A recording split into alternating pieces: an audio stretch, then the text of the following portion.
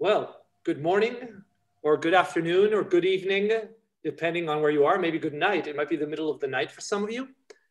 My name is Gustavo Bondoni, and you are in the panel called Future Latin America, Rediscovering an SF Tradition in Argentina, Chile, and Mexico. Well, I'd like to introduce, first of all, I'd like to introduce my panelists. Our panelists today are, let me pull up my notes, Paula Andrade, who's a comic book writer and illustrator based in Buenos Aires. We just found out she's based 10 minutes from my house, so we could have done this like socially distanced with the masks. She's one of the current voices in Argentinian comic book scene. Paula's work is known for using supernatural and mythological elements to showcase human emotions and relationships. Paula, if you could wave so they know who you are. Hello, everyone. Nice to be here. Then we have Gabriela Damián Miravete. Gabriela Damián Miravete is from Mexico City. She writes fiction and essays that embody her passion for fantasy and science fiction. She teaches film and literature, works in the Under the Volcano writing program, and is a co-founding member of the art and science collective Cúmulo de Tesla. Her stories are published in 3 Messages and a Warning, which was a World Fantasy Award finalist, Cuerpos, Fantasciencia Contemporánea Española y Latinoamericana, and Una Realidad Más Amplia, a Larger Reality, which is part of the Mexicanics Initiative Scrapbook, which was a Hugo Award finalist. Wow. Among others. She won the last edition of the James Triptree Jr. Award, now otherwise award, with her story, They Will Dream in the Garden, about a future Mexico in which femicides no longer exist. And then we have Rodrigo Juri, who is an author and retired high school biology teacher from Chile. His works have been published in portals, magazines, and anthologies from Chile, Argentina, Spain, France, and in Clarkesworld. An associate member of the SFWA, he's one of the founders of ALCIF, which is the Chilean SF Society, and his latest work, Notes in the Supply of Raw Material in the Bodies Market, was published in the anthology Recognizing Fascism from World Weaver Press this very year, 2020. Well, I'm Gustavo Bondoni, as I said at the beginning. I'm an Argentinian writer as well, so you have 2 Argentinians on the panel. But I write mainly in English, and I write a little bit of short fiction and a little bit of novels in science fiction and fantasy. I've had about 300, a little more than that, stories published in English. I've had 5 or 6 novels published, and I'm currently working on the sequel to my very first novel, which is coming out next year from Garbage Books. So having introduced us, we can start off a little bit with the questions that we're going to be asking our panelists. And I'd like to start with Paula and ask you the following. My neighbor. Yeah, I'm a nice guy. I had to start with someone. So you actually are the first in alphabetical order, so you got it. I'm sure you're used to that by now. The panel is about rediscovering a tradition of science fiction in Latin America. What can you tell us about this tradition in Argentina? We'll do Mexico and Chile once you're done, and I'll add anything I can think of to Argentina once everyone else is done. Additionally, is there another tradition in another Latin American country which you feel is important region-wide? Because we're talking about the rediscovering on a region-wide basis. Okay. Okay, it's a very simple question. I think that we do have a strong tradition. I think it's very Argentinian to have strong traditions in literature in general, in storytelling as well. And sci-fi is a very important part. We do have, I also come from comic books mostly. So we do have El Eternauta like in the 50s, late 50s. And I think it's very iconic and something that it is like something that branded us in a way that left a mark in sci-fi and in Argentinian sci-fi. And I do believe that it's a language we use to criticize and to criticize the environment, the society, the reality we live in. And it changes with society as well. Current authors are more perhaps interested in social issues, in gender issues. We have a lot more women writing right now. So that's really, really good. And I think it's always mutating. Perhaps the idea of rediscovery has to do also perhaps related to this convention and this idea of global community, that maybe Latin America didn't have like the camera on us, the spotlight on us so much, but we were always making things. We are always looking abroad instead of looking at ourselves. But we are making so many things, even when well, in Argentina, economy never works for us. So perhaps we don't have the really big audiences or the chances to have like huge, the amount of books we publish, like to publish 10,000 would be insane here. 10,000 issues of one book, 10,000 volumes. But there's always new books coming out. So I think that's a little bit of what makes us. And I do believe it goes beyond our borders. The book, many of us participated in American Monsters, which is a book about South American monsters. And it showed that there's so much richness, like so much complexity going on that's mostly ours, that we have a voice of our own, and we can share that voice with all the voices we've been consuming. We've been consuming so much that has to do with abroad, that to be able to share that on an equal level, I think that's what today is about, the now. But that's mostly it. I don't want to talk too much. Please shut me up because I talk a lot. We have time on this panel, so please talk. Okay. Gabriela, I'd like to hear your thoughts now. Oh gosh, it's well, first of all, I didn't say hi because as we always are suffering since the start of quarantine, my mic was muted. So the most pronounced phrase of these last months must be your mic is muted, but okay. So hi, thank you. And I think it's a complicated position for me to talk about Mexican tradition because it has so very difficult to establish Mexican science fiction as part of our literary tradition, Mexican tradition. So if a bunch of people haven't really some efforts to do this kind of historiography and extract and try to categorize these texts within Mexican literature, I think we couldn't, I couldn't share with you like that kind of richness before 20th century, for example. I'm baffled about the fact that science fiction is something very old indeed. It's intertwined with our relationship with technology. So it's natural that since 18th or maybe 17th century, we are thinking about technology or science or knowledge. So one of our foundational texts, science fictional texts in Mexico, it's a short story written by a monk from Yucatan, okay, which is like it has influence from the French imaginations of Cyrano de Bergerac, for example. The Yucatan, it's not a Yucateco, it's not a person from Yucatan. The one who travels to the moon, it's a Frenchman. So you can see from the start that we are colonized, and we are struggling with putting ourselves like protagonists.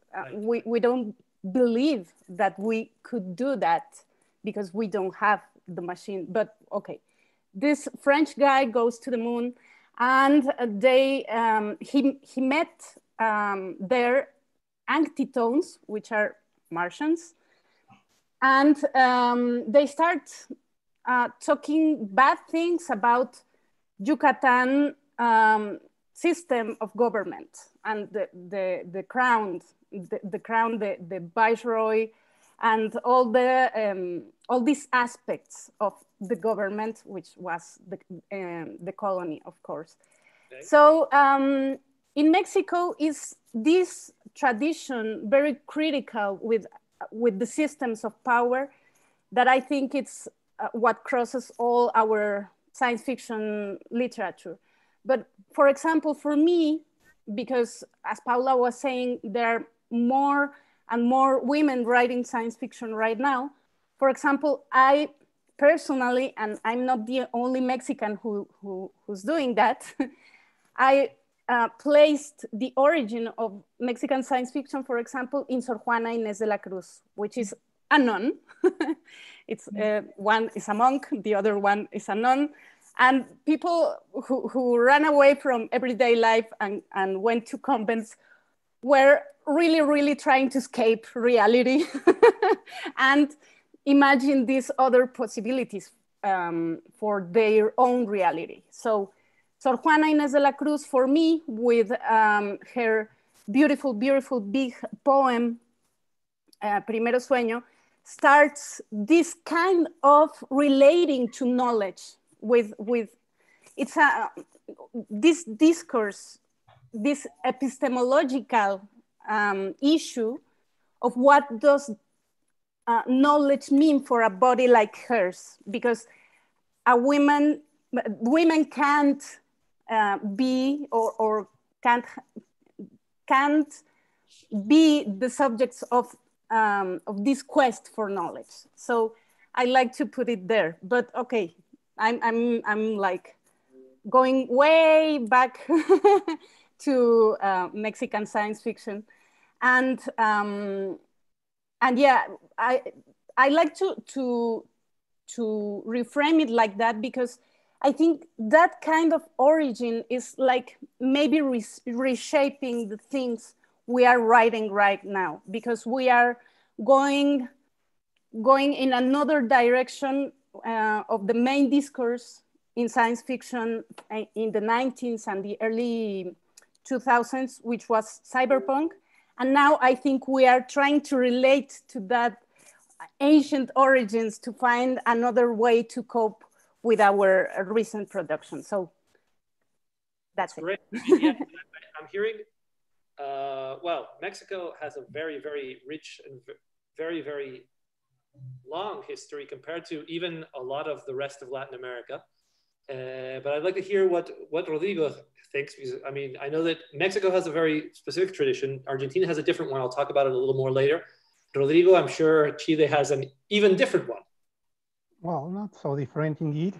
I will start saying that where Argentina is a country of storytellers like Cortázar and Borges, Chile is a country of poets. The most famous of them are Gabriela Mistral and Pablo Neruda.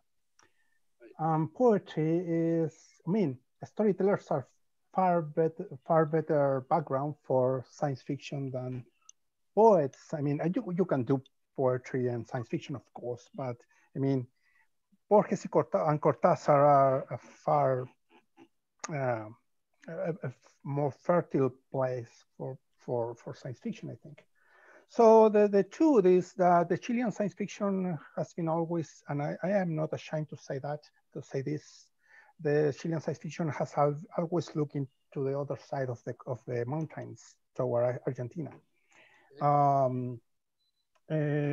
You said what other country has influenced the different countries' science fiction, and Argentina has influenced us for sure. Since the times of Revista Más Allá, that was a kind of how could I say, kind of copy of Galaxy. Not a copy because it was legal, but something like that.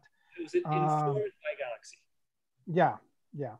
So Más Allá arrived to Chile, You can find it in bazaars. I know that because an aunt of mine was used to buy that magazine. So yeah, a little about history. Historians in science fiction in my country, there are not so much of them, 2 or 3, but they say that the first Chilean science fiction novel is Desde Jupiter by Francisco Miralles, 1877, just right before the war with the Peruvians, with Peru and Bolivia. And after that, we have to go until 1959 with Los Altísimos, de Hugo Correa. That novel, it's a kind of landmark in Chilean science fiction, and I guess it's kind of known in Latin America anyway. It started the golden age of Chilean science fiction with 3 big names: Hugo Correa, and Antonio Montero, and Helena Aldunate. These 3 guys were the most important Chilean science fiction writers in the 20th century. But Hugo Correa was a kind of friend of Ray Bradbury, so there is some kind of influence from there. Also, Correa was able to publish in fantasy and science fiction. Charlie Finley wasn't the director in that time. So he was able to publish in fantasy and science fiction. And even before Charlie. So it was a kind of hero of Chilean science fiction. The other guy, Montero and Aldunate also, we are proud to have Helena Aldunate as a pioneer in Chilean science fiction as a woman. And we can say that one of our founders was a woman. But as I said, we have been always looking to the other side. And in that time was Más Allá. After that was, well, right now, Quasar. Do you remember Quasar? I think that Péndulo is Argentinian also, no? Yes. Yes. So all these magazines arrived to Chile, and in a way were our link or were our bridge to the global science fiction. Thank you. That's very good, and it's a great segue to what I was going to say, because as I told the panel before we started the public part of this, I'm very traditional. So when I talk about Argentinian science fiction, I was going to talk about 3 things. One of them Paula already mentioned, which is the Eternauta, which is one of our classics, which is why I let Paula go first, because if not, it looks like the moderator is stealing everybody's words. But there are two other people that I need to point to as the traditional science fiction origins on the purely literary side of Argentina, which are Jorge Luis Borges and Adolfo Bioy Casares. They are the 2 people who actually made science fiction respectable in Argentina. Because it used to be, as it happens in a lot of places, a niche, which people would call even a ghetto. It was a very small audience, and it wasn't very respectable from the literary side. In fact, up until even 1979, people were still trying to say, well, Borges isn't really a science fiction writer. He's a fantasist, and that's more of what Argentinian canon is about. So those 2 are the 2 who really started Argentinian science fiction on a large scale. Of course, we've had many, many, many writers. And we're also proud that one of our major, perhaps the most important current Argentinian science fiction writer is Angélica Gorodischer. So we also are very well represented by a woman, which is great. And we have, and the current generation also represented by another man called Marcelo Cohen. So we have a tradition. Our tradition isn't anywhere near as, I think, as old as the Mexican tradition. From what I was hearing, it's more of a very much a 20th century tradition. But that's the tradition that we are trying to revive today. And as Rodrigo was saying, we have Quasar, we have Axon right now, which is an online magazine. We also have a print magazine called Proxima, which is which is, well, we're all smiling because we're all very, very good friends with the editor. and she is the powerhouse of the social side of Argentinian science fiction today. When there's no pandemic, she brings us forcefully together once a month to drink and talk about science fiction. And well, my introduction to the current Chilean science fiction, one of the current Chilean science fiction people, was actually there. I met Leonardo at one of her get-togethers. So that's what I have to say in addition to what Paula already said. And I'd like to say something to the audience now, which is a lot of you are already typing in questions, which is great. Type them all in. I am getting them, and I will choose once we get through the originals, the original questions that we had set aside for the panelists. We will have approximately half an hour for questions at the end. Okay. So our next scheduled question, if you like, is, now that this tradition is being rediscovered, where do you feel this new genre revitalization fits in the literary landscape of the region? Is it part of the mainstream, or is it still in that particular niche? And well, Gabriela, I'm going to put you on the spot this time, so go ahead and lead it off. Okay, so one thing I forgot to mention, because I was fascinated with monks and nuns, was that, of course, Jorge Luis Borges and Adolfo Bioy Casares and Silvina y Victoria Ocampo are capital for our literary formation in Mexico. Indeed, I think they allowed us to write in that register. If they were not considered this kind of respectable writers, we couldn't have anything get done in terms of fantastic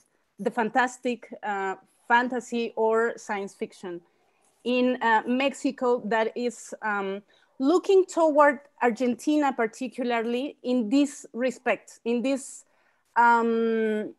literary tradition that is non-realistic but respectable. On the other hand, I think Mexico is guilty of being a little bit separated from Latin America, which I'm truly sorry. I ask your sorry for that, because we are like enamored with the North American model, the Anglo-Saxon model, and we were always looking up there to Anglo-Saxon models. So, well, our nearness to the frontier and our relationship with that country makes this a very complex dynamic. But in terms of language, in terms of explorations, I think Argentinian literature has been capital for Mexican fantastic in general. And coming back to your question, no, this is still a niche in Mexico, because when popular literature in Mexico starts to go, well, reframe it. When literature in Mexico start going this popular direction, this discourse of or trying to emulate these works, science fictional works, it lost respectability. If it wasn't like the Borges or Bioy Casares literature and resemble more to the North American model, it was completely categorized as garbage. So that remains, because Mexican literary tradition is based on the Mexican Revolution ideals and the relationship between the political and the arts and literary and arts landscape. So the discourse is that we must face reality and resolve it through our art, because we have urgent social, economic and political things that must be resolved, and literature must serve that. the problem is that our main, for example, our main piece of work of that kind of literature is Pedro Páramo from Juan Rulfo, which is a ghost novel, but no one wants to recognize that because if not, it would be garbage. Would you say that Juan Rulfo comes into conversation with the rest of the Latin American fantasy realist, magical realism? Because I think it lands there. We're going to have to talk about the magical realists at some point because we're not going to be able to do that. But yeah, totally. Because it's, I think, one of these common traces that maybe we could agree. I don't know if you agree with me on this, but the fantastic and science fiction in Latin America, it's very intertwined. Our categories are external, magical realism, new weird, for example, but we are producing this kind of stuff since many years ago, many decades ago. And now they came these etiquettes, and we know that that's the thing we do. We know we do weird, and now new weird, for example. We know that what magical realism is for us, but not for that etiquette. So I think I talk about Pedro Páramo when I am talking about science fiction, because the same disregard that exists to science fiction exists to the fantastic or to this kind of non-realistic narratives, at least in Mexico. So if you are writing this kind of literature in Mexico, you are niche literature. You must face narco, you must face violence, you must face, political issues, or even very bourgeois issues in very nice neighborhoods. That is authorized. What is not authorized is imagination. So that's very sad. And does that hold for the other magical realists, for Garcia Marquez or for Vargas Llosa? The imported work has the same problem? No, because they don't have that kind of responsibility. Okay. So we as Mexicans have it. Okay, wow, interesting. Okay, thank you, that was great. I'll go on with Rodrigo, if you could give us your thoughts. To change the order. The Chilean market of literature is very small. Imagine the size of the science fiction market. So we have, right now we have an explosion, a kind of explosion of Chilean science fiction writers.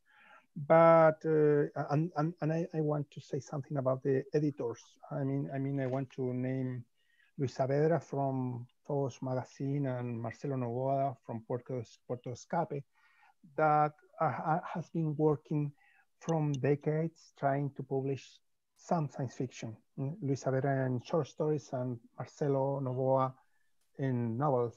They have been working hard, and they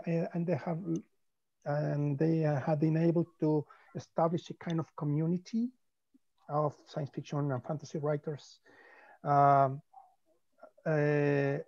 it's a niche. Of course, it's a niche. I mean, few people buy the books, but in general, I mean, literature in general, and as I said, science fiction especially. But there is an exception, two exceptions. And the two exceptions are our main names right now, that are Jorge Baradit and Francisco Ortega. These two guys has been able to break the limit, break the frontier, and go into mainstream, selling lots of books in big companies, big publishers like Planeta or I don't know, Penguin, but there are some writers in Penguin also. But at the cost. And the cost was that they should be leaving aside science fiction. Jorge Baradit is writing right now historical issues, and Pancho and Francisco is writing thrillers in the line of conspiracy theories and things like that. But even so, everybody knows that they were in the first moment, science fiction writers, and in a way they are a flag of our intentions in the mainstream market.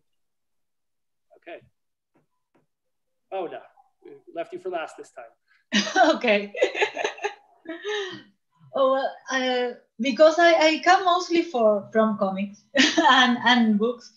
I have great respect for pop culture as well, and for things that are usually considered like minor, like lower literature or lower works, because I think it's more important what they trigger in people.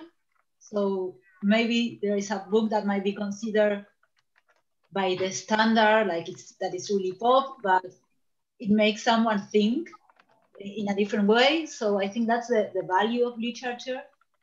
But I can also notice it happened this year with the contest. We are having a contest in Argentina, of a literature contest.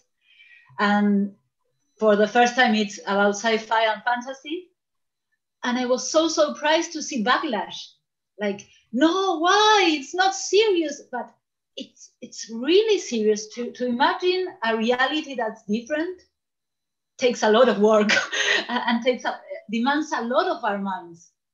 And to see another perspective takes so much from us. So to see that there was a backlash, I was kind of surprised, because I am mostly surrounded by authors from sci-fi. I'm a huge fan of Teresa Mira de Echeverría, a current Argentinian artist. I think she's brilliant. Like, I love her work. She's poetic and complex and romantic, and creates these narratives that have a lot of Argentina, but also are extremely human, that everyone can relate. I think she can write a story, anything. She can write anything. But at the same time, I know she's not fully known here. Like, we know her, we might have heard from her, but you don't find her in the main area of a bookshop. Right. And I think she should be there. Mariela Papas is another author that's moving her work a lot. But perhaps because I am so surrounded by it, I still get surprised when people don't know about them, or there is this backlash. Like, why would anyone be against sci-fi? Why would anyone be against fantasy or new weird? Like Gabriela mentioned, new weird is us. It's Latin America. We've been playing with it since forever. And we have such strong elements to write from it, and to see the world and ourselves from different perspectives. But perhaps there is still this, perhaps from the maybe press, some of the press that doesn't understand what's going on, perhaps not having the right journalists, sometimes being in charge of writing the stories, like the marketing around the books. That changes so much, because usually it's, if you present a book as serious from marketing, people will take it seriously regardless of what's inside.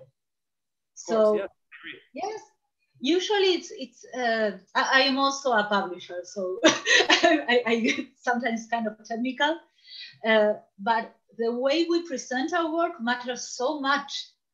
A poor cover will doom a book to a bad area of the bookshelf, or it will make it not look like what's expected by the mainstream. And sometimes you have to play a little bit with the mainstream. I think it's like trolling the mainstream, like trying to be, okay, yes, I'm selling you this, that you understand what it is. You get it. You read it and it's something else completely. I think we have to play a little bit more with that, because honestly, I was so surprised by the backlash. I couldn't understand it. We have Borges, we have a lot of authors that are, it's impossible to deny them. Right. it's impossible. El Eternauta is also undeniable. So it was like, why everyone is like, no, the prize, the literature prize can't be for science fiction. I was like, I agree absolutely, and I think it's kind of weird, and I don't know if it happens in all of Latin America, but here you look at Argentinian society, and everybody's watching Game of Thrones or Strange Days on Netflix or whatever, and they don't watch anything that doesn't have either a science fiction or a fantasy element. They don't even watch Friends anymore. I mean, they don't watch anything that doesn't have a science fiction or fantasy element. But when you take that, when you try to extrapolate that to locally produced literature, they're very, very, very hard to convince. Even though, as Paula was just saying, the man who is considered our greatest writer, who is is a fantasist. He's a fantasist. He's not, I mean, he does have some other kinds of stories, but everything he wrote, at least on the fiction side, can be interpreted through a fantastic lens. Even the gaucho stories can be interpreted that way. So it's very interesting to hear that we all seem to be having the same kind of problem establishing the genre within the markets. And there's a question that just came in from the audience, which I think would work perfectly in this particular moment of our conversation. So I'm going to change the rules again and put the question in here. The question is this: should professional science fiction in Latin America follow different market standards as opposed to the Anglo-Saxon model? It's hard to imagine it being profitable in the same way. And I would like to say that I have never managed to find a paying Latin American market. So of 300 odd stories I've published, exactly 4 of them have been translated to Spanish. I did the translation myself and I did not get paid a cent for them. They're online on Axon. So I would like to hear from each of you what you think of this. I'll start with Rodrigo if you'd like. I think you're the only one who hasn't started yet. No. Well, it's the only magazine in Spanish that I think that is paying a bit is Windu Manut from Spain. Windu Manut is paying 75 euros for a short story, no matter the length. But it's true. I mean, we have no paying markets. Never. I don't know. I don't know if Masaya paid something. I don't know. I don't think so. So I don't know any other. But of course, there's obvious reason for that. First, the size of the market. The size of the market is short. The other thing that you said that people prefer, even if they like science fiction, they are going to go to the American writers or English writers in first place, and just as a second place or third place or last place, local science fiction writers. It says a lot about this issue of colonization, but I'm not going into that now.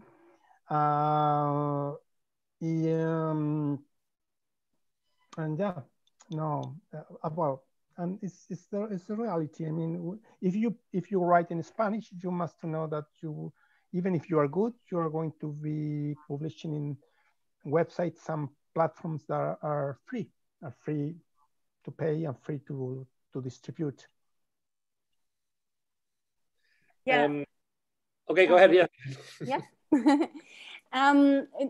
I must be fair with my contemporaries because I'm very thinking in historical terms and what does that implies right now for the community. But there has always been a science fiction community in Mexico, especially since the 60s, 70s, readers that are very eager to know each other and to create ways of letting out that production of interesting works. So although Mexican science fiction has made its way through the mainstream literature, and that's why I was saying to you that this labor of love from historians specialized in science fiction was to catalog that production hidden in the mainstream literature and in the corners of our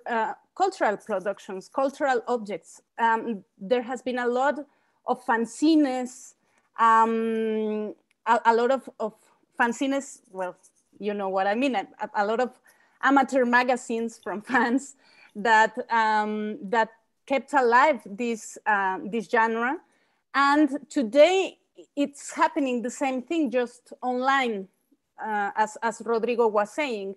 We are trying to produce and to publish in magazines that we, maybe they won't endure so much, but the register remains. For example, La Langosta se ha posteado, which was recorded on floppy disks, for example, on the 80s and the 90s. And now it's an electronic magazine led by two very capital science fiction writers, Gerardo Horacio Porcayo and José Luis Zárate. So I think this remains, but our biggest problems is, as Paula was saying, it's like the system itself, because it's not only like literary criticism in specialist magazines or journalists, that the loss of those mainstream spaces or those spaces in general for mainstream literature is a loss for us, because we were underrepresented there, but we were able to talk about literature somewhere. So that's terrible. But it's also terrible that we don't have specialized editorials, publishers for genre. In Latin America, I think that you have more than, for example, in Mexico, we don't have very, there are not very recognizable or visible publishers that say allow, I am publishing fantasy and science fiction. Nobody wants to do that because it's not profitable, as you were saying, Gustavo. And also, we are producing a lot to get it translated and get it published in the USA. Good news, for example, right now it's Strange Horizons made a special call for Mexican writers specifically, with a Mexican editor, Livia Brenda, which was nominated for the Hugo Award for this anthology you mentioned, A Larger Reality.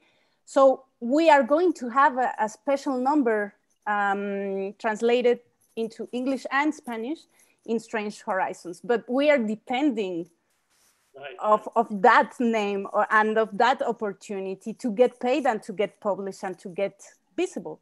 So I think also academia is responsible, or maybe the syllabus in our courses that don't include nor science fiction nor women in their in their courses. So that's a missed opportunity for us to be read. One of the other listener questions you just answered. Paula, as a publisher, we'd love to get your perspective on this as well. Well, I'm mostly an author that had to become a publisher, so I think that says a lot of our market. Yes. I learned, yes, I learned a lot by becoming a publisher. I think that I don't know if every author, I understand that for many authors, the idea of publishing is like, they don't want to have anything to do with it. Like it's too administrative or technical or on an issue that doesn't have to do with the same creativity that goes into writing. I do think it demands a lot of creativity to be a publisher, but it's like you have to make a switch. And it made me understand differently the literature marketplace, this idea of industry or small industry. There's always so many words here to see, do we have an industry? We don't have an industry. I prefer not to get into that. But I do believe that many of the problems have to do with that publishing is a business in a way. Even in the smallest way, if we think about it, it's like someone putting money of their pocket to publish a book. So at least they expect to recover that money. Someone is investing money into making that book.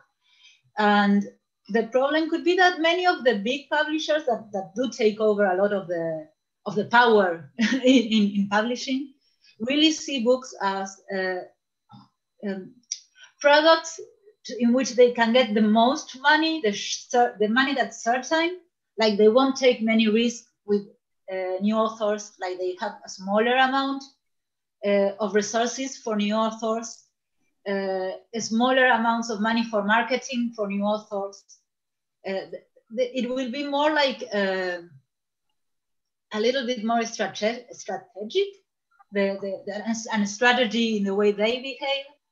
I walked out of talks that the main publishers were giving at the Feria del Libro, at our main book fair.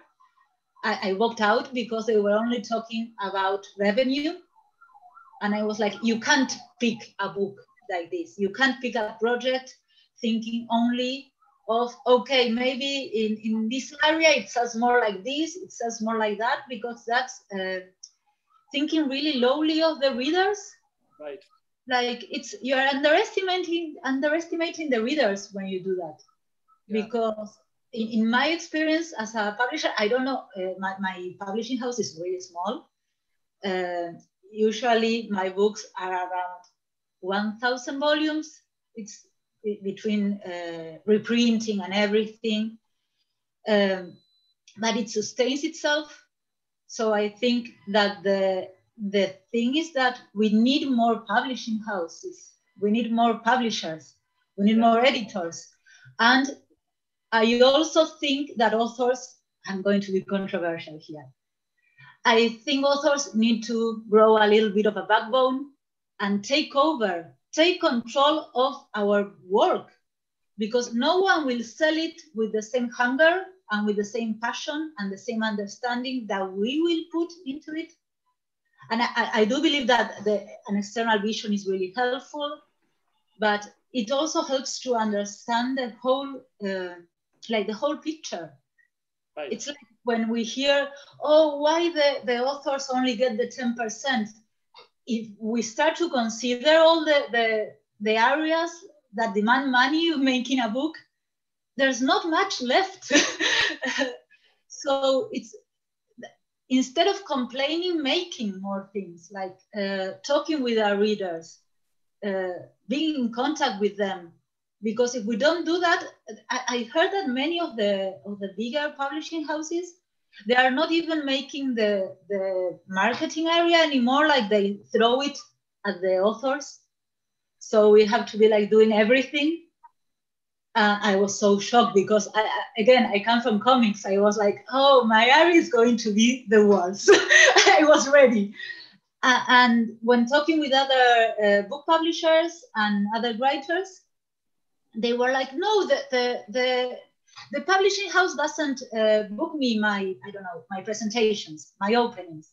They don't make it them. I have to do them myself. And I was like, with my authors, I prepare everything myself. I am the one talking with the bookshops to take the books there, to see if we can have a talk there, to make sure people can talk to the authors and get their books signed.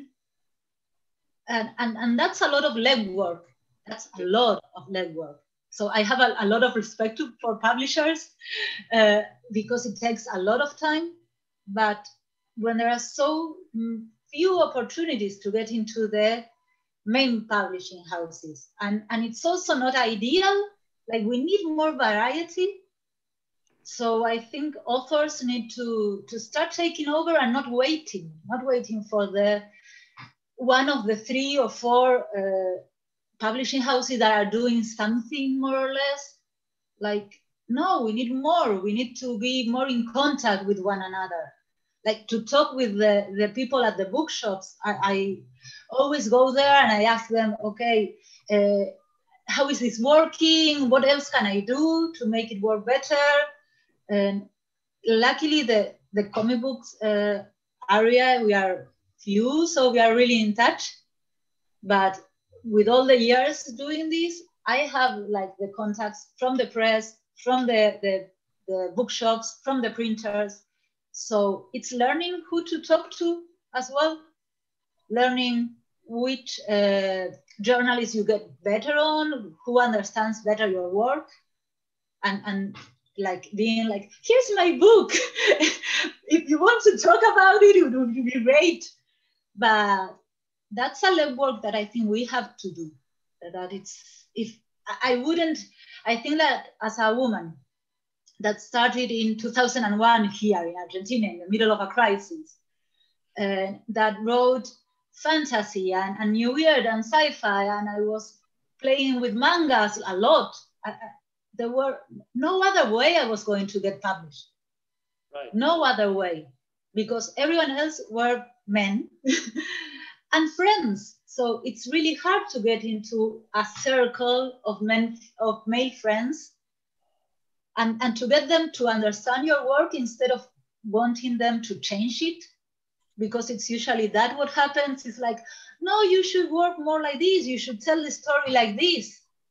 And to have that that kind of eyes set upon me, like that view of my work, it would have damaged my career, I think, if I was listening and behaving and waiting. So I do believe authors need to step up a little bit into the more administrative, the more like secretarial work, a little bit, just to even to ask for better contracts. Right. Because that way you understand what's in the contract, what it means, like, and what you can negotiate, because there are so few contracts going on that sometimes people just accept them, like, okay, yes, whatever you say, Mr. Publisher. And the publishing houses are likely to just send you the worst possible contract they can. Of course. To see if you say something like, okay, will you take it? So we need to fight for our rights and to share our work and try to share it the most professional way we can. Like, no, I don't think, I think the more underground area of sci-fi and of, when I say pop literature, I say with the most respect. I don't say it in any other way. But perhaps the non-mainstream works, it's great that there's such an underground community and underground production of work.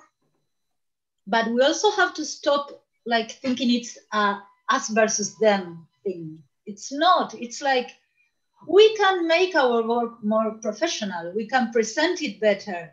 We all know that it's not a matter of the quality of the stories.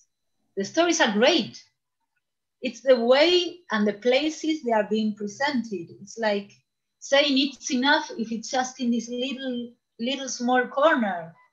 Why not do a slight takeover? One step over the other one. I agree with you absolutely. I think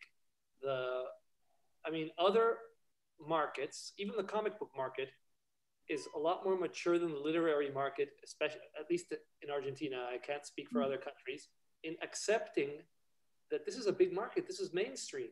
This isn't a tiny little underground niche anymore. And I agree with you absolutely. I'm going to skip to question number 3, because we already answered number 4. So I'm going to ask you to be very quick and in 2 or 3 words, because I don't want to lose the time for questions. In 2 or 3 words, give me the answer to the following question. And I'm going to start with you, Gabriela, so I'm putting you on the spot. How do you feel that Latin American science fiction fits within the worldwide landscape? Do you think there are specific regions, social trends, or ideologies that fit within the Latin American psyche that are explored within the context of our regional SF? Very quickly, go. God. Oh my God, the pressure.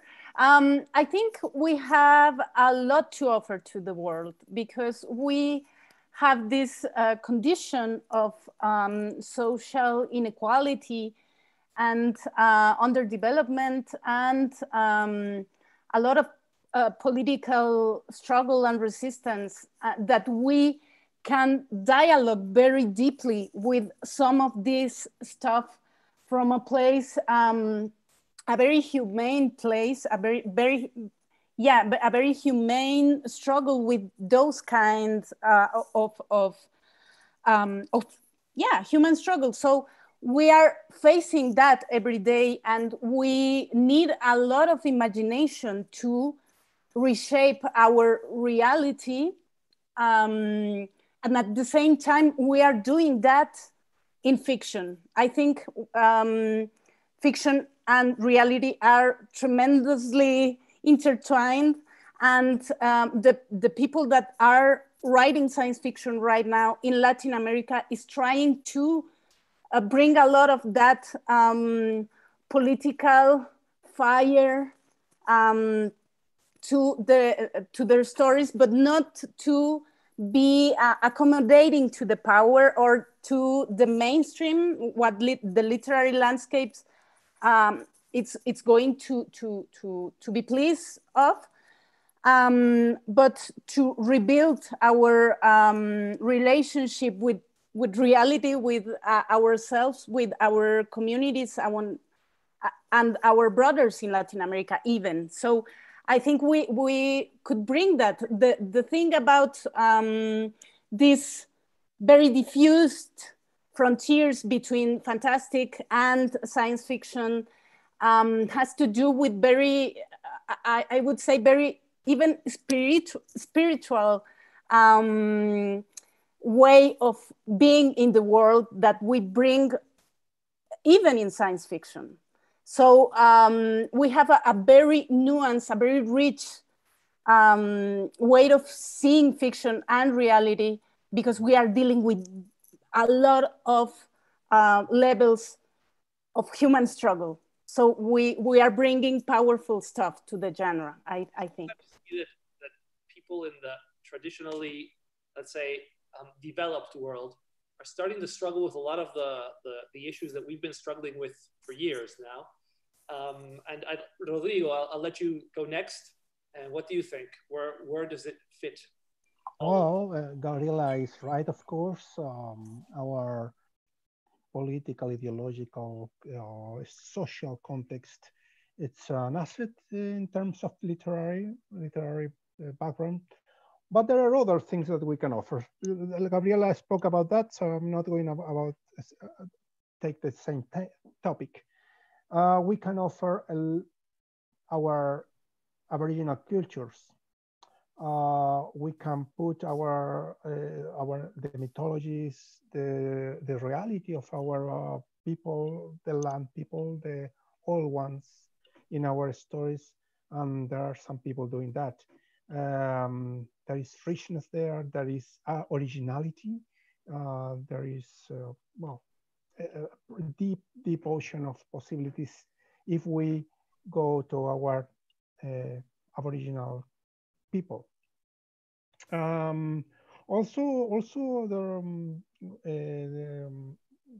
We can work a little bit more closely with magic realism or the traditional fantasy of our countries. I mean, in order to produce a kind of different science fiction, not the usual one. Instead, it's good. I think we could look to Asimov, Heinlein, Clarke. It's fine. But as I said before, we have Borges, we have Cortázar, we have many others, Boi Casares, as you said, many others. We can look at them also, and we can produce a truly Hispano-American science fiction, I think. And also we have this thing of solar punk that our friends of Brazil are so enthusiastic about. So it's a different line, a new one, and I think that it has a lot of things to offer. That's it. Perfect, thank you. Paula, this is a hard one to go last, but go ahead. Okay, I think we are given them the chance to see a part of the world that was missing from the I also agree with everything Gabriela and Rodrigo said, but I do believe that everyone as readers, we, them, everyone in any part of the world, if we only see one segment and one way of approaching a subject, like, I don't know, it won't be the same as all the panels in this convention will prove, that it's not the same view that authors from Asia will have, and authors from Europe will have, and authors from, I don't know, any part of the world will have. So it's important that all of us are represented. I think that's the opportunity we are giving. It's not so much, I have no doubts we have to offer a lot of things, like any author in the world has a lot to offer.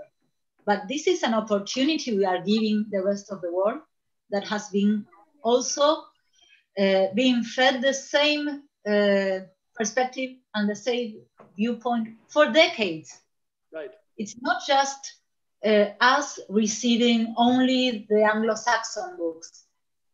It's the Anglo-Saxon readers only receiving the Anglo-Saxon books. How many times can you hear the same elements being told in this? Even if the stories are different, it's the same toys we are playing with. Right. It gets to a point that you want other toys to play with. And it's also more realistic of the world we live in. You can't say something is global if part of the world is being kept away from that.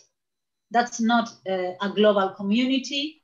And sci-fi by nature, it's global. It's humanity we're talking about.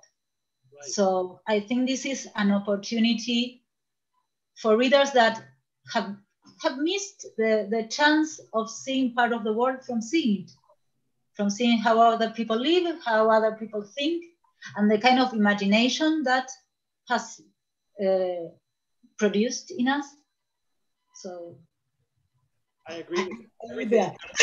And I'm going to add one final thing, which is that I feel when I read a book or a story written by a Latin American in general, that when Latin Americans think of writing fiction that is revolutionary, that breaks the rules, they go a lot deeper than other cultures. They go a lot farther. They break all the taboos. And that's something that I think it's not particularly necessarily part of my style. I'm talking about other Latin American authors, but I think it's something that definitely will help. If they can accept it, will help the rest of the world look at science fiction differently as well. It's already happening, but we can add to this process. Now, I'm going to ask you something very difficult. I'm going to ask you to recommend 2 books or 2 authors that you think represent science fiction in your country. I will start because I don't want Paula stealing mine. No, I'm kidding. I know Paula's going to choose something different from me. So I will start with something very traditional, which is if you haven't read Borges and you haven't read Bioy Casares, that is definitely the place to start in Argentina. And just to prove that she was going to have something different to say, I'll let Paula go next. Okay, so of course, read El Eternauta, read it, please. It's going to be made into a series in Netflix. It's like everywhere. It's going to be fun, but the comic book is really good. And Teresa Mira Echeverria is my go-to author to recommend right now. She's really prolific. She's been published, I think, everywhere in the sci-fi arena. But her viewpoint is wonderful. And not so much a recommendation, but a suggestion also to play a little bit with comic books, also with the sci-fi idea.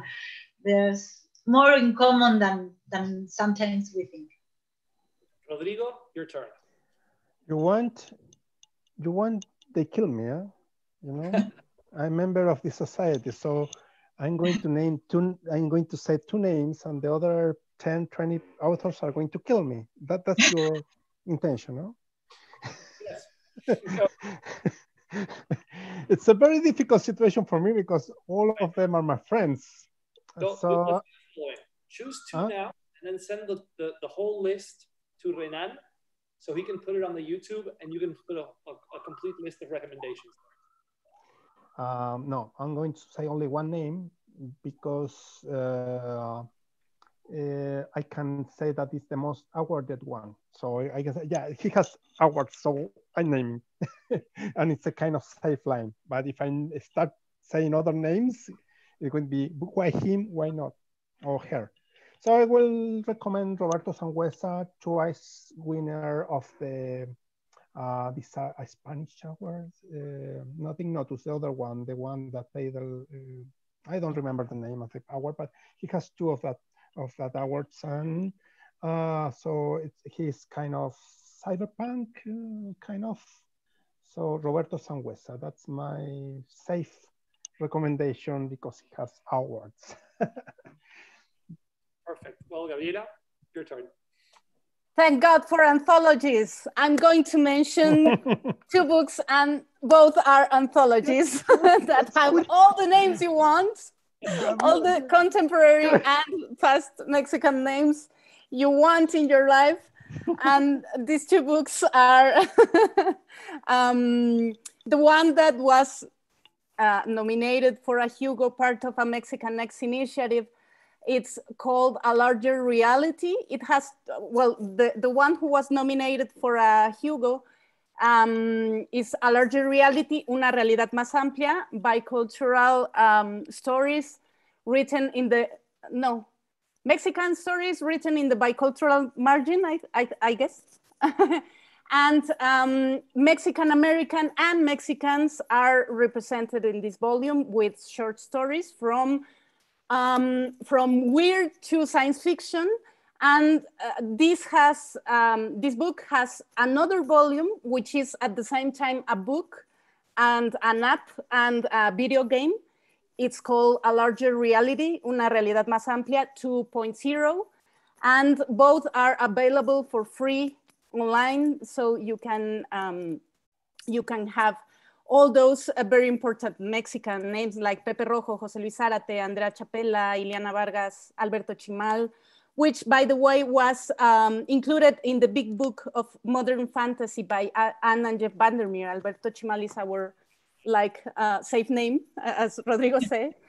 And yeah, you have a feast. Mm-hmm. Okay, could I an anthology? My second name.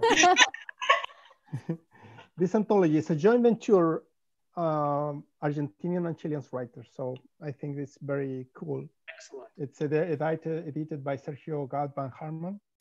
So it has a lot of writers from Chile and Argentina. So I think that it's a good thing. Okay, so just a quick note to the panelists. By my watch, there's just a little less than 25 minutes left. So we're going to move to the reader questions.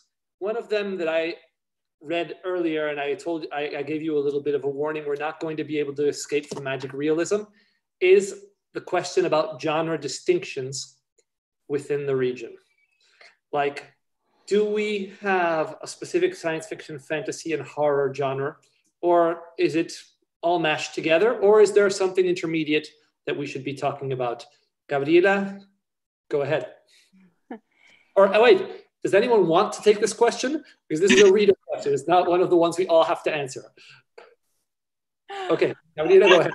Okay, so I think as a community, we are all together. We have, for example, in Mexico City, we have a geographical setting in the north of Mexico City, which is a street market called El Chopo. And in El Chopo, you find all the weird people smashed together, punks, darks, emo, all the subcultures are at El Chopo, Al Tianguis El Chopo. So genre in Mexico is like that. We are all together because we know if we are together, we are stronger. So I think many of us writes writing in different genres. I myself, for example, I write mainly science fiction, but in the past I wrote a lot of horror but I was horrified by Mexican violence, and that that brought me down and start writing positive science fiction, or I try to focus on the future, more amicable future for us. So I think that's, in general, there's a lot of new weird, or weird, however you want to call it, in Mexico. There's a lot of that. There's a little bit of fantasy, even a fantasy very influenced by the Anglo-Saxon traditional fantasy.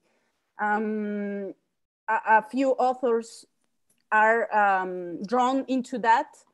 So it's very interesting. It's very diverse. In Mexico, the landscape, it's very, very, very rich. And there's also, for example, I think maybe this, Paula would have to confirm, but I think, for example, myself and other authors are very trying to bring the kind of science fiction and fantasy Ursula K. Le Guin wrote, because Ursula K. Le Guin, in spite of being so important, wasn't mentioned in our science fiction courses, wasn't given she wasn't as important as Asimov and Bradbury and all the male part. So there's a little sector that is looking towards Ursula K. Le Guin writing, and that only could be good for the future, for our letters in the future. Okay, Paula, what would you say? I think I was listening to Gabriela and I got trapped into her story and I got lost. The question has to do with genre mixing and matching in Latin America. Okay. And it's you can answer if you want. I really agree with her, because also I think togetherness makes us stronger. And it's also like the publishing mentality. We need to have a stronger market presence. So I don't understand when there are like these little wars, horror versus sci-fi, and don't join my club. It doesn't make any sense. I read any kind of book, regardless of the genre. And I also, when I write, I play with different genres. I think we would be missing the chance. Also, as authors, authors rarely just marry with one kind of story. We play with them. It's more like an interest. We're always playing with the same interests in different ways, because we grow as individuals. So I think there's no need to have everything apart. Yes, to maybe, okay, someone really loves reading horror, they will search for the horror section. We do have, yes, it's something that has to do with the readership. I don't think it has to do with the authors. And as Gabriela mentioned Ursula, I remember Liliana Godoc here in Argentina, a fantasy author, really, really big fantasy author. So it's this chance of, I do believe that the more books we have, the better. The more authors we have, the better it is. The more inclusive a book fair is, the better it is. So if we keep putting everything together, and again, staying only in, okay, I'm comfortable in my little corner, then it's going to die there in that little corner. I don't think there's a need to give everything apart. Right. Rodrigo, your thoughts? Yeah, I think that genre exists. I mean, we're having this conversation, we're having speaking about the market of science fiction. So even if we want it or not, and if it's good or not, it's a reality. And it has to do, it's not, well, from one side we have the writers. some of them, and I include myself. I declare myself a science fiction writer, and that's a statement.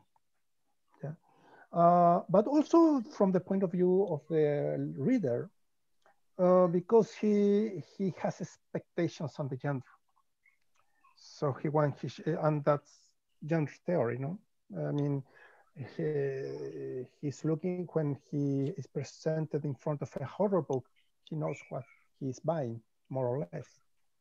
So I think it's a necessity. It's a necessity, this thing of the genres, but it's a reality also. I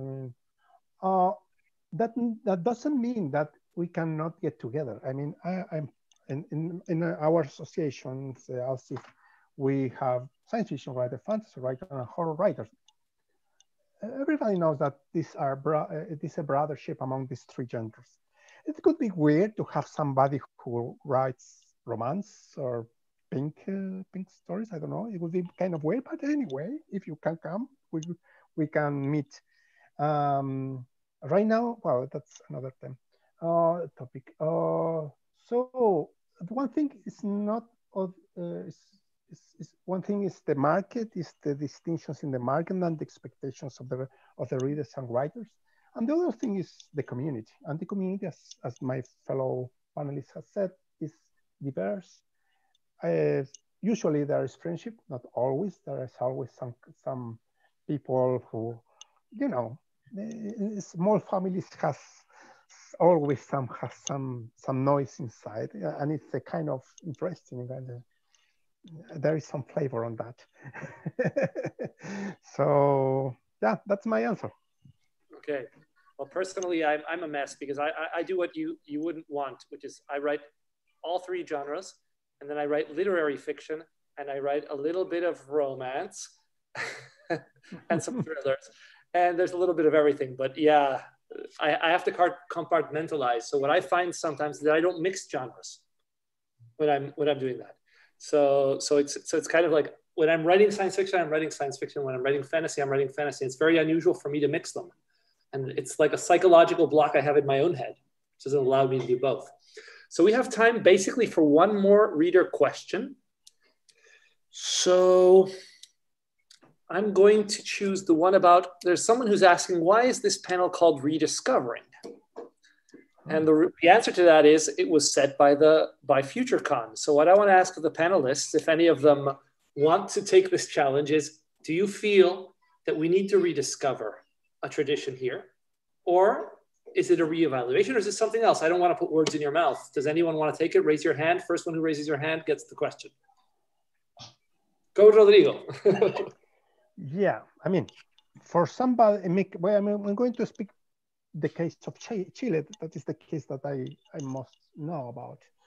Yeah, I think that most of the Chilean writers of science fiction, fantasy, and horror knows the story of our science fiction, fantasy, and horror. But for a foreigner, should be kind of islands of pebbles in the sky. I mean, they will maybe know something. They have maybe heard something about Hugo Correa or some other in a disconnected way. So when here we are speaking about rediscovering, I imagine that we are rediscovering for them, making a kind of continuum of this tradition. That for me is natural, but I understand that not every the other people, other countries shouldn't know about how the different stages and different moments in the Chilean science fiction history are connected. And they are connected, and this is the kind of effort that we have been doing here. Can I add very quick something? I think we are also rediscovering Latin American science fiction between Latin Americans because of the pandemic. Yeah. I mean, we were a little bit disgregated and scattered. And now being in front of our screens made us look at each other. And that's very positive, I think. I personally, since March, I've been learning a lot from everyone in Colombia, in Peru, in Argentina, in Ecuador. So that's for us too, internally. You haven't read about Chile, huh? And Chile.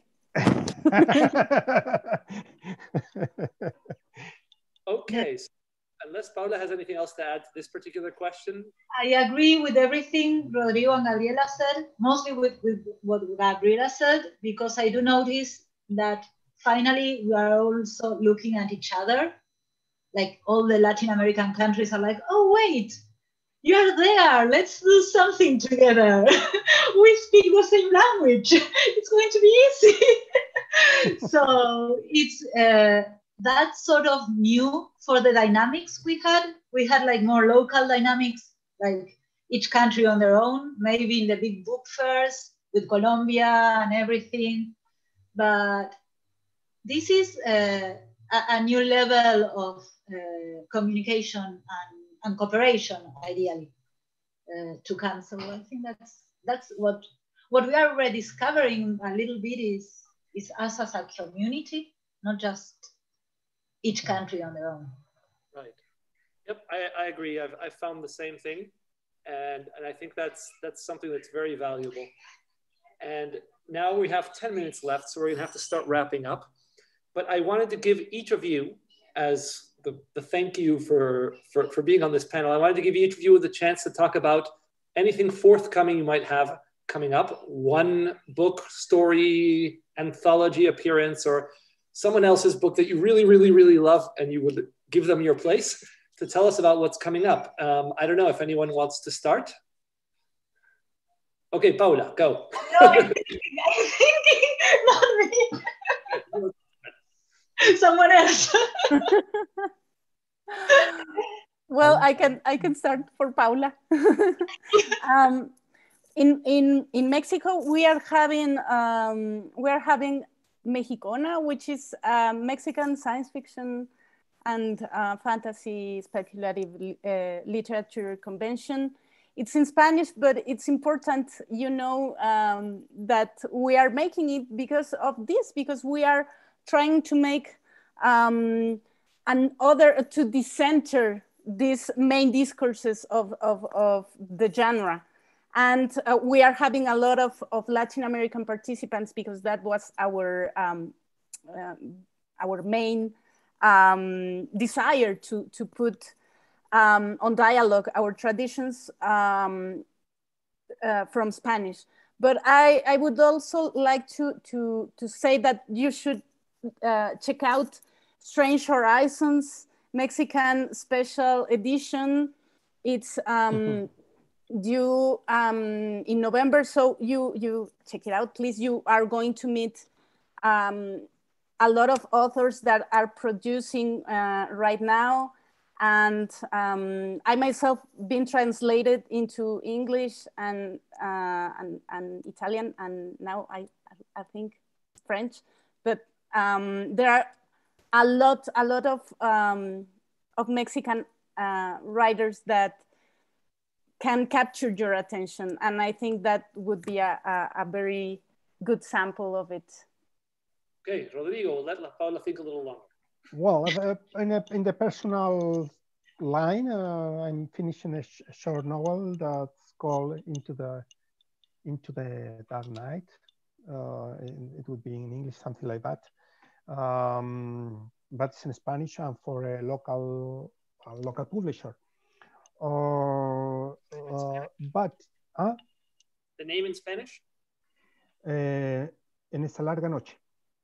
Perfect. The thing is that I'm also involved in the Chilean science fiction community. You know, I showed you my t-shirt before. So we have some projects, and the most important thing, or more ambitious one, is to do, well, it's an anthology that's almost 3D, and it's going to have 30-something Chilean writers of the genre in one book. And also our first official delegation of Chile to the WorldCon in Washington, D.C.